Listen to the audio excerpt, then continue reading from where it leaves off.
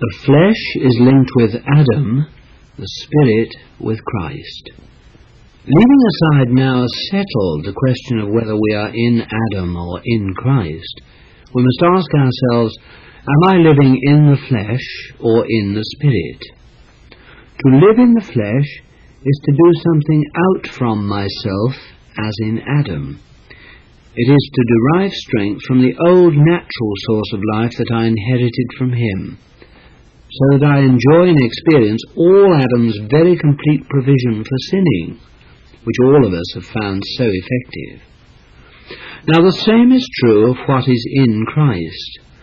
To enjoy in experience what is true of me as in him, I must learn what it is to walk in the Spirit. It is a historic fact that in Christ my old man was crucified, and it is a present fact that I am blessed with every spiritual blessing in the heavenly places in Christ. But if I do not live in the Spirit, then my life may be quite a contradiction of the fact that I am in Christ. For what is true of me in him is not expressed in me. I may recognize that I am in Christ, but I may also have to face the fact that my old temper is very much in evidence. What is the trouble? It is that I am holding the truth merely objectively, whereas what is true objectively must be made true subjectively, and that is brought about as I live in the Spirit. Am I in Christ, but Christ is in me. And just as physically a man cannot live and work in water, but only in air, so spiritually Christ dwells and manifests himself not in flesh, but in spirit.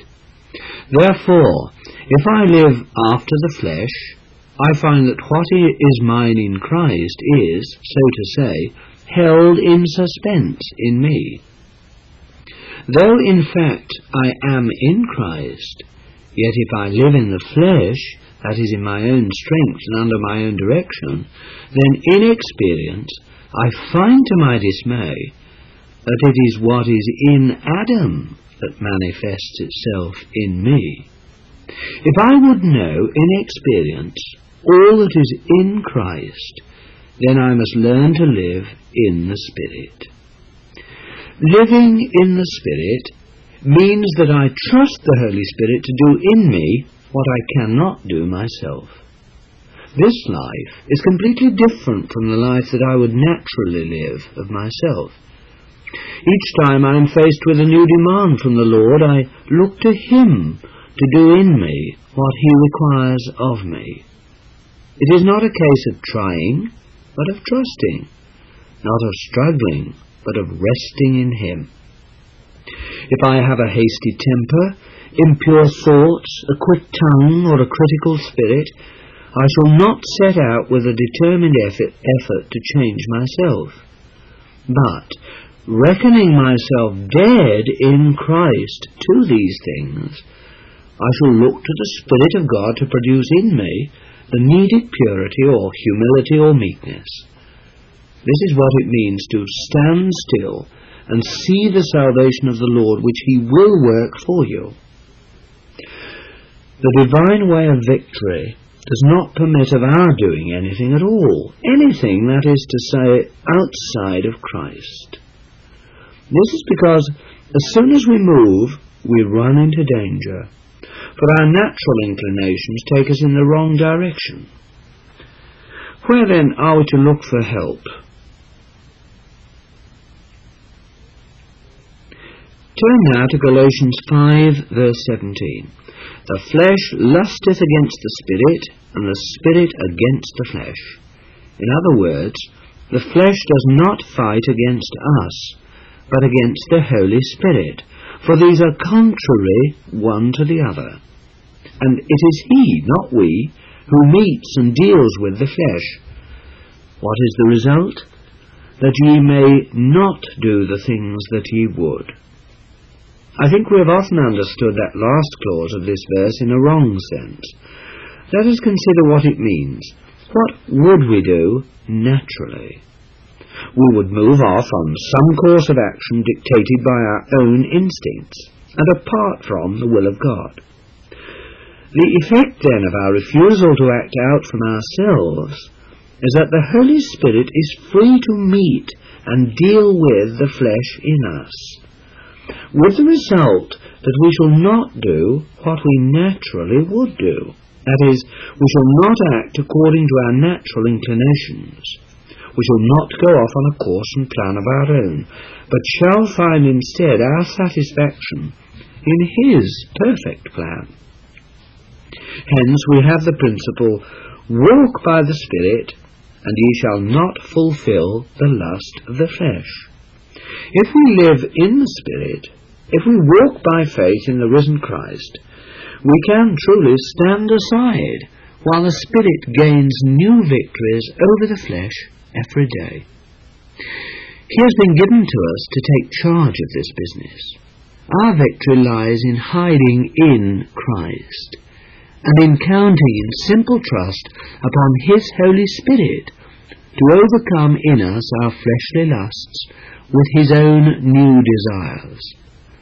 The cross has been given to procure salvation for us. The Spirit has been given to produce salvation in us. Christ risen and ascended is the basis of our salvation. Christ in our hearts by the Spirit is its power. I thank God through Jesus Christ. That exclamation of Paul's is fundamentally the same as his other words in Galatians 2:20, which we have taken as the key to our study. I live, and yet no longer I, but Christ. We saw how prominent is the word I throughout his argument in Romans 7, culminating in the agonized cry, O wretched man that I am. Then follows the shout of deliverance, thank God, Jesus Christ. And it is clear that the discovery Paul has made is this, that the life we live is the life of Christ alone. We think of the Christian life as a changed life, but it is not that. God offers us an exchanged life, a substituted life, and Christ is our substitute within. I live, and yet no longer I, but Christ liveth in me. This life is not something which we ourselves have to produce. It is Christ's own life reproduced in us. How many Christians believe in reproduction in this sense, as something more than regeneration? Regeneration means that the life of Christ is planted in us by the Holy Spirit at our new birth. Reproduction goes further. It means that new life grows and becomes manifest progressively in us until the very likeness of Christ begins to be reproduced in our lives. That is what Paul means when he speaks of his travail for the Galatians, until Christ be formed in you. God will not give me humility or patience or holiness or love as separate gifts of His grace. He is not a retailer, dispensing grace to us in doses, measuring out some patience to the impatient, some love to the unloving, some meekness to the proud, in quantities that we take and work on as a kind of capital. He has given only one gift to meet all our need, His Son, Christ Jesus. And as I look to Him to live out His life in me, He will be humble and patient and loving and everything else I need in my stead. Remember the word in the first epistle of John, God gave unto us eternal life, and this life is in His Son. He that hath the Son hath the life, and he that hath not the Son of God hath not the life. The life of God is not given us as a separate item. The life of God is given us in the Son. It is eternal life in Christ Jesus our Lord. Our relationship to the Son is our relationship to the life. It's a blessed thing to discover the difference between Christian graces and Christ. To know the difference between meekness and Christ, between patience and Christ, between love and Christ. Remember again what is said in 1 Corinthians 1:30. Christ Jesus was made unto us wisdom from God, and righteousness and sanctification and redemption. The common conception of sanctification is that every item of the life should be holy, but that is not holiness. It is the fruit of holiness. Holiness is Christ. It is the Lord Jesus being made over to us to be that. So you can put in anything there: love, humility, power, self-control. Today there is a call for patience. He is our patience. Tomorrow the call may be for purity. He is our purity. He is the answer to every need. That is why Paul speaks of the fruit of the Spirit as one, and not of fruits as separate items. God has given us His Holy Spirit, and when love is needed, the fruit of the Spirit is love. When joy is needed, the fruit of the Spirit is joy. It is always true. Doesn't matter what your personal deficiency, or whether it is 101 different things, God has one sufficient answer: His Son, Jesus Christ. And He is the answer to every human need. How can we know more of Christ in this way? Only by way of an increasing awareness of need. Some are afraid to discover deficiency in themselves, and so they never grow. Growth in grace is the only sense in which we can grow, and grace, we have said, is God doing something for us. We all have the same Christ dwelling within, but revelation of some new need will lead us spontaneously to trust Him to live out His life in us, in that particular. Greater capacity means greater enjoyment of God's supply, another letting go, a fresh trusting in Christ, and another stretch of land is conquered. Christ, my life, is the secret of enlargement. We have spoken of trying and trusting, and the difference between the two. Believe me, it is the difference between heaven and hell. It is not something just to be talked over as a good thought. It is stark reality. Lord, I cannot do it, therefore I will no longer try to do it. This is the point where most of us fail. Lord, I cannot, therefore I will take my hands off. From now I trust Thee for that. I refuse to act. I depend on Him to act, and then I enter fully and joyfully into the action He initiates. It is not passivity. It is a most active life, trusting the Lord like that, drawing life from Him, taking Him to be my very life, letting Him live out His life in me. There is therefore now no condemnation to them that are in Christ Jesus, who walk not after the flesh, but after the Spirit. For the law of the Spirit of life in Christ Jesus hath made free from the law of sin and death. It is in chapter 8 that Paul presents to us in detail the positive side of life in the Spirit. There is therefore now no condemnation, he begins. And this statement may at first seem out of place here. Surely condemnation was met by the blood, through which we found peace with God and salvation from wrath.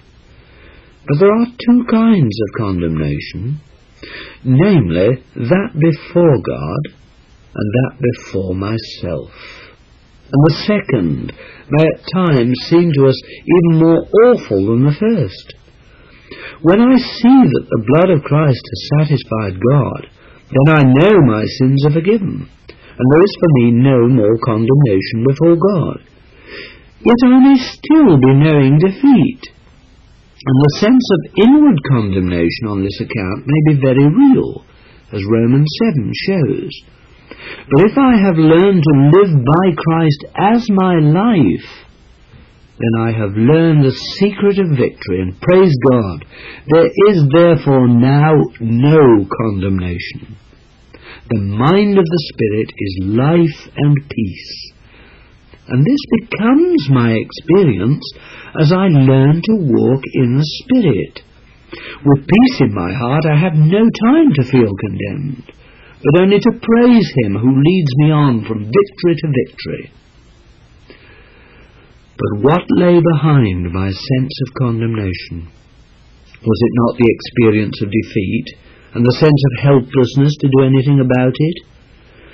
Before I saw that Christ is my life, I laboured under a constant sense of handicap.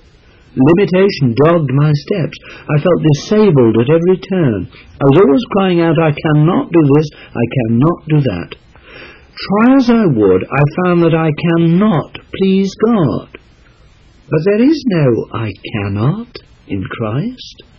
Now it is, I can do all things in Him that strengtheneth me. How can Paul be so daring? On what ground does he declare that he is now free from limitation and can do all things? Here is his answer. For the law of the Spirit of life in Christ Jesus made me free from the law of sin and death. Romans 8:2. Why is there now no more condemnation? For there is a reason for it. There is something definite to account for it.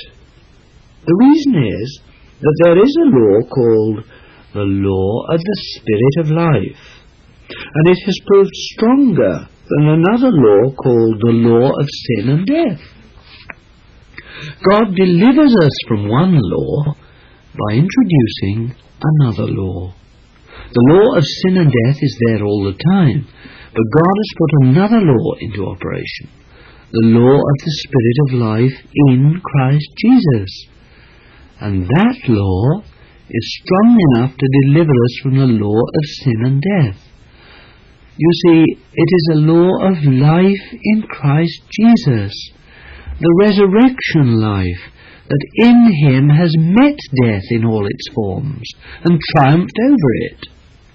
The Lord Jesus dwells in our hearts in the person of His Holy Spirit, and if we let Him have a clear way and commit ourselves to Him, we shall find that He will keep us from the old law. We shall learn what it is to be kept, not by our own power, but by the power of God. So Romans 8:2 speaks not of a new gift, but of the life already referred to in Romans 6 verse 23. It is a new revelation of what we already have. I feel I cannot emphasize this too much. It is not something fresh from God's hand, but a new unveiling of what is already given. It is a new discovery of a work already done in Christ, for the words made me free are in the past tense. If I really see this and put my faith in Him, there is no absolute necessity for Romans 7 to be repeated in me, either the experience or the conduct, and certainly not the tremendous display of willpower. If we will let go our own wills and trust Him, we shall not fall to the ground and break, but we shall fall into a different law, the law of the Spirit of life. For God has given us not only life, but a law of life. And just as the law of gravity is a natural law, and not the result of human legislation, so the law of life is a natural law. Similar in principle to the law that keeps our hearts beating, or that controls the movement of our eyelids. I used to suffer from sleeplessness. Once, after several sleepless nights, when I had prayed much about it and exhausted all my resources, I confessed at length to God that the fault must lie with me, and asked to be shown where. I said to God, I demand an explanation. His answer was, believe in nature's laws. Sleep is as much a law as hunger is, and I realized that though I had never thought of worrying whether I would get hungry or not, I had been worrying about sleeping. I had been trying to help nature. But that is the chief trouble with most sufferers from sleeplessness. But now I trusted not only God, but God's law of nature, and slept well. If we will let ourselves live in the new law, we shall be less conscious of the old law. It is still there, but it is no longer governing, and we are no longer in its grip. That is why the Lord says in Matthew 6, behold the birds, consider the lilies. If we could ask the birds whether they were afraid of the law of gravity, how would they reply? They would say, we never heard the name of Newton. We know nothing about his law. We fly because it is the law of our life to fly. Not only is there in them a life with the power of flight, but that life has a law which enables these living creatures quite spontaneously and consistently to overcome the law of gravity, yet gravity remains. If you get up early one morning when the cold is intense and the snow thick on the ground, and there is a dead sparrow in the courtyard, you're reminded at once of the persistence of that law. But while birds live, they overcome it, and the life within them is what dominates their consciousness. God has been truly gracious to us. He has given us this new law of the Spirit, and for us to fly is no longer a question of our will, but of His life. Be not anxious, are His words. Consider the lilies, they grow. He is directing our attention to the new law of life in us. Oh, for a new appreciation of the life that is ours. It is this spontaneous life that is the Christian life. It manifests itself in love for the unlovely, for the brother whom on natural grounds we would not like and certainly could not love. It works on the basis of what the Lord sees of the possibility in that brother. Lord, you see he is lovable and you love him. Love him now, through me. And it manifests itself in reality of life, in a true genuineness of moral character. There is too much hypocrisy in the life of Christians, too much play acting. Nothing takes away from the effectiveness of Christian witness as does a pretense of something that isn't really there. For the man in the street unfailingly penetrates such a disguise in the end and finds us out for what we are. Yes, pretense gives way to reality when we trust the law of life. What does it mean to walk after the Spirit? It means two things.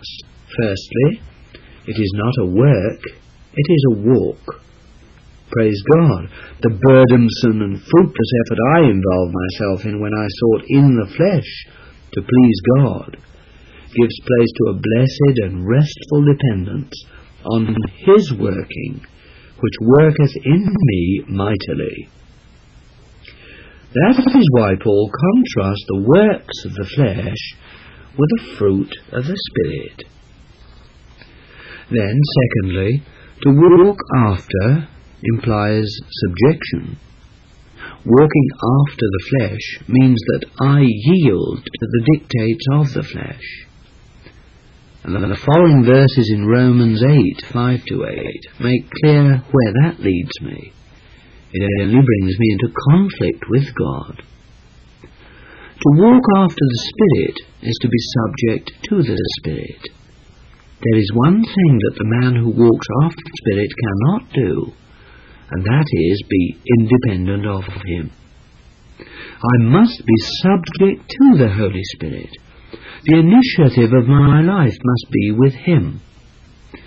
Only as I yield myself to obey him shall I find the law of the Spirit of life in full operation, and the ordinance of the law, all that I've been trying to do to please God, being fulfilled no longer by me, but in me. As many as are led by the Spirit of God, these are sons of God. We're all familiar with the words of the benediction in 2 Corinthians 13, verse 14. The grace of the Lord Jesus Christ and the love of God and the communion of the Holy Ghost be with you all. The love of God is the source of all spiritual blessing.